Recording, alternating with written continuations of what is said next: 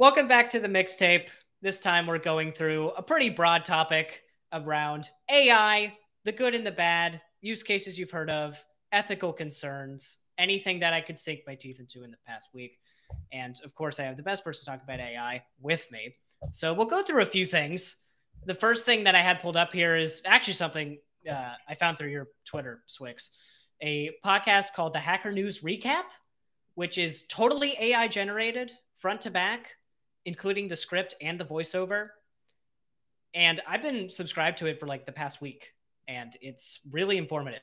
There's stuff that I think is kind of janky or wrong with it, but it dumps a lot of information to you at once in a pretty nice way.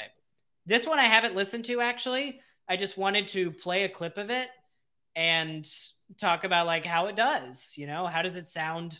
How does it cover things, and what can it do better? Because this feels like a first stab at AI generated news, and I'm starting to see it as like an actual use case. In an enchanting dance between critique and retaliation, one brave blogger dared to criticize Amazon's policies only to face an imposing legal challenge. The valiant writer exposed Amazon's rule that prevents sellers from pricing their products lower off Amazon, ultimately leading to harm for consumers. However, Amazon's formidable response was to serve the brave soul with a lawsuit, setting the stage for an intimate look at how the powerful corporation takes on dissenting voices. In the comments, discussions revolved around the difference between a lawsuit and a subpoena, the necessity of disclaimers like, "I am not a lawyer," and the legal implications of being served with a subpoena. Commenters discussed whether Molson, the individual involved in the situation, requires a lawyer to navigate the ensuing legal complexities and protect his rights against potential harassment through the discovery process. They also debated the cost of responding to a subpoena and the responsibilities of witnesses in legal cases. Some comments focused on the use of AI, specifically ChatGPT, to generate documents in response to legal requests and the risks associated with relying on AI-generated content in legal matters. I like that it has a different music backdrop for every individual story. I assume a human's just like throwing that on there. It's easy to do, but podcasts usually don't do that. They just throw on different stuff. Yeah. Right, because this whole thing is scripted, so it's programmable. It's great.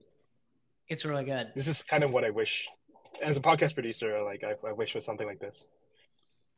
Yeah. Anchor was supposed to do it, and then Spotify bought it, and it went to shit. So I didn't know that.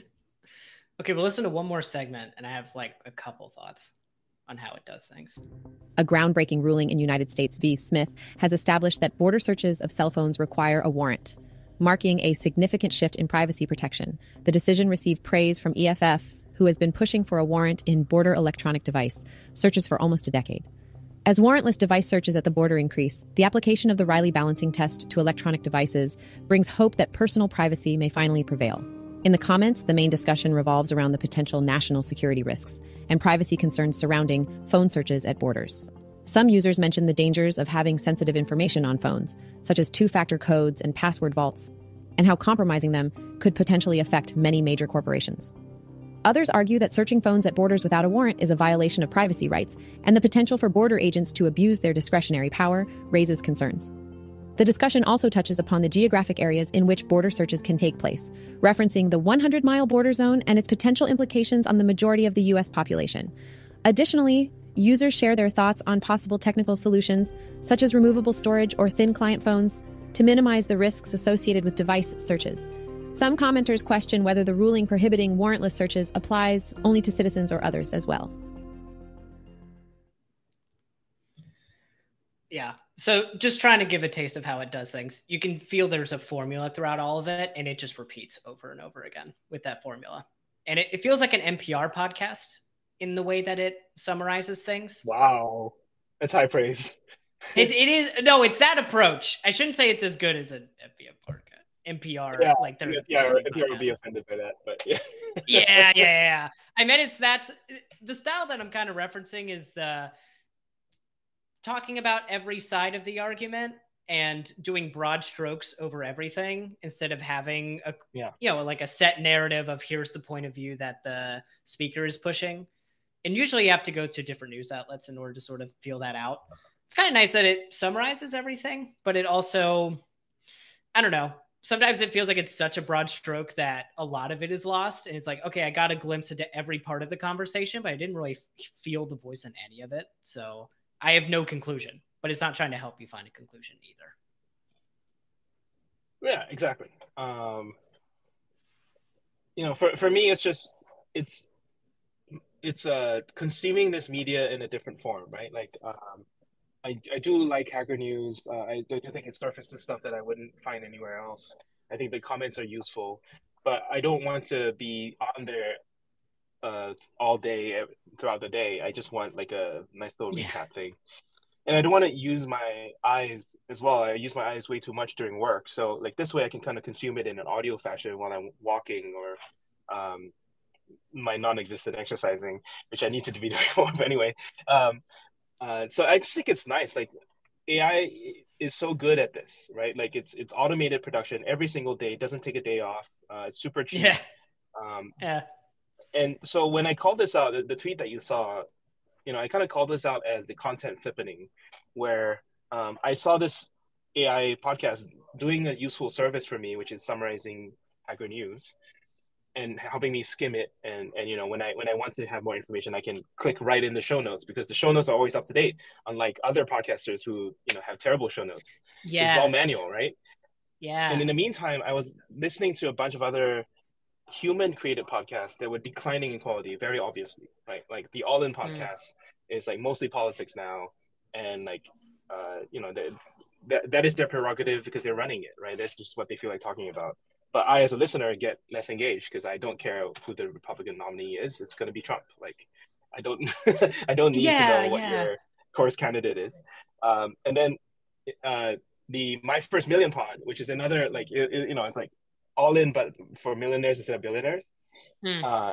They recently increased their ad load by so much. Like every 5 minutes there's a new ad, and it's just really, really obnoxious. And I was like, I'm not enjoying this anymore. So I just tweeted about that. And Sean Perry actually follows me. He saw the tweet, and I think he like took that to heart a little bit. And then finally NPR, the pinnacle of podcasting in America, had a bunch of really bad layoffs recently, and they had to shut down Invisibilia, which is one of the really nice podcasts that I used to love. So basically, human podcasting on the decline, AI podcasting on the way up. At some point, the AI singularity is when you actually consume more AI created content than human created content. And I don't know how you feel about it, but it's going to happen. I know. Because for things like news, I haven't formed like a strong relationship with the newscaster or anything. Tech Meme Ride Home is the closest one, I guess, because I've listened to it for so long. But for that kind of content, I don't really care about the human connection. I just want to know what's happening in the world in a relatively quick fashion. Hacker News may not be the best glimpse into that, but I could see this format. Like if you just give it any data set, it could probably summarize an internet forum of some kind. Like we've actually talked about this for Astro because we do we haven't talked about using AI for it, but we do have a weekly recap where we summarize everything that's happened in the Astro community, shout out important community members, and maybe we don't want an AI presenter because we like the personality of like get on a core member, have slides, and make it look nice. But if we could have something that goes through all of the community discussions and our changelog and summarizes those into slides that can easily be explained, that would be way better for actually like making sure community members are heard first off, because we have to manually go through and say, okay, who was the person that was like a superstar in the support thread? Oh, it's this person because they messaged 1, 2, 3, 4, 5 times. Like an AI could do that kind of stuff for us to discover people who are really, kicking ass in open source, because it's hard to advocate for people like that. Yeah. So I kind of call this the sort of two schools of thought in terms of AI products thinking. It's reductively called the Jobs School and the Zuckerberg School. The Zuckerberg School has the AI replace human and human autonomy, human action, human decision, and controls your emotions based on the algorithm. And then the Job School is very much using computers as a bicycle for the mind, like augmenting your desire and your intent, but not replacing you and just kind of doing what you would want to do anyway, but better. So I definitely think about this in terms of like, how can we augment instead of replace? Yeah, for sure. for podcasting, it's like, well, this is kind of just replaced for certain for certain classes of podcasts. But I've heard like from content creators, anyways, in order to make money, you're moving to YouTube and Twitch and other formats. You're taking sponsorships in different forms.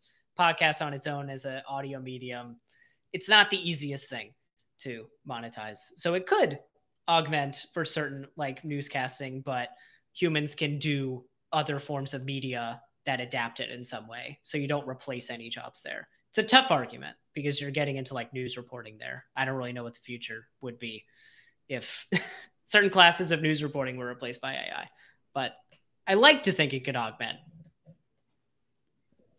It's going to happen.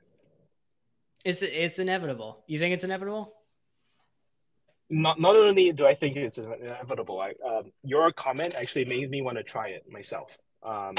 My YouTube is not something I invest a ton in, but I mean, if I started a channel that was just like an AI presenter that like recap it was just Hacker News recap, but instead of podcast form, it's just like a video form, and like I find some off the shelf, crappy image synthesizer that presents those news. I think it could do well. Yeah, stock photo stuff, it works annoyingly well. Like, really? Where? I'm thinking about Fireship, for example. He does a lot of but he's photos funny. and footage. No, he's funny though. He's real funny. Certain parts of his videos could be automated. I love his stuff. He's probably my favorite YouTuber that isn't me. So it's Right. We'll make Fireship AI. Fireship AI. He's already doing it. He has a product to use his voice. Really? Just as an cool AI voice. Yeah. I think he spun it down because not enough people grabbed it. Yeah. But he doesn't have the most human voice. Cool. No, I just think it'd be fun. Like, one of my favorite things about YouTubers is like when they start feuds, but it's kind of like a fake feud, like everyone's friends, just like having a fake feud that's like, this is like, we're Fireship, but we're AI. And then like Jeff, the guy behind Fireship can just be like waging war against us. And I think it'd just be hilarious. I think it'd be really fun to watch. Oh, that would be so good. All right. Well, yeah, we can move on to number 3 here. We're going to see if we can hit all 5. I think we can. Yeah, it's only been an hour in. That's it. Yeah. And this one's just a blog post, which means I have to narrate awkwardly, but who cares? Okay. Yeah, I just really like this post. So I at least wanted to talk about it because I'll save this for the intro. Everyone's loving the chatbot thing. And oh man, yeah, it keeps killing just the Google Hangouts tab if it's in the background. If I have it as a standalone tab, I think that'll force it to just keep it up. Yeah, let me move this over here next to my... This is Amelia's post. Okay. Oh, you're familiar with it? Yeah, so far I'm like 3 for 3 in like knowing all the sources. Not surprised. Yeah. I don't pull from really deep depths, I don't think. All right. Ooh, got a screen share.